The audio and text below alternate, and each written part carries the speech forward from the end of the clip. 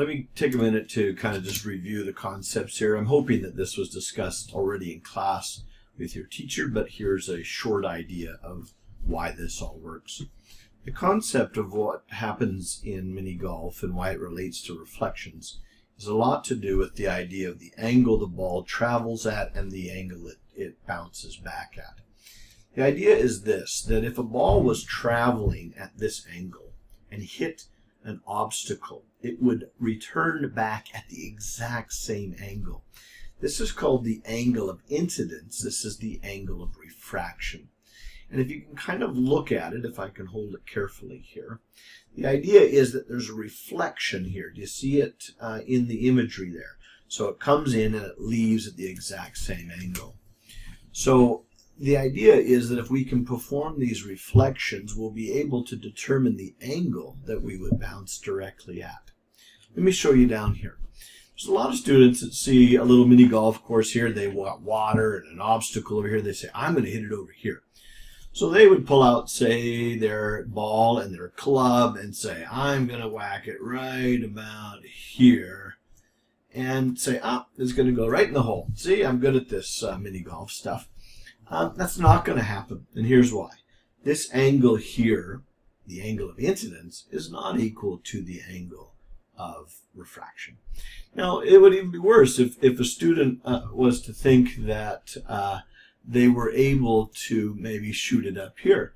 Now, that is a trick shot into that spot, and then it just starts wheeling backwards. Not going to happen. Another student says, well, maybe I'll shoot it over here and it'll bounce straight in. No ball is going to come in at that angle and then shoot straight sideways. Not a chance. What's going to happen is somewhere in here is our answer group. And we're not going to guess it. We're going to determine it mathematically. So let's show you how to determine it mathematically. The idea is that,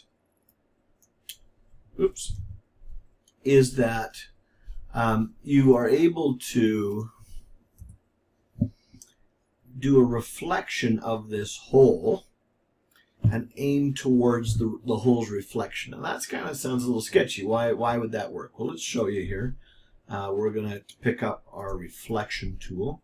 We're going to click on that segment there and reflect our hole over that. And there it is, reflected. Now, you say, you can't aim at that. It's going to hit this brick here. You're right. Watch what happens. As I aim the ball towards the hole's reflection, it doesn't make it. It hits the brick and then it bounces. Now, it doesn't bounce at any angle. It bounces at the exactly same angle. Take a close look.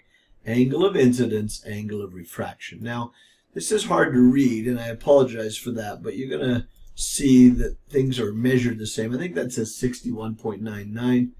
And if I measure the other angle using my tools, it is also 61.99. They are equal, the angle in and out. Now, why did that work? Because as you made that reflection, you can see the angle maintains itself. And kind of there's an isosceles triangle formed there is what's happening. This is the same as this.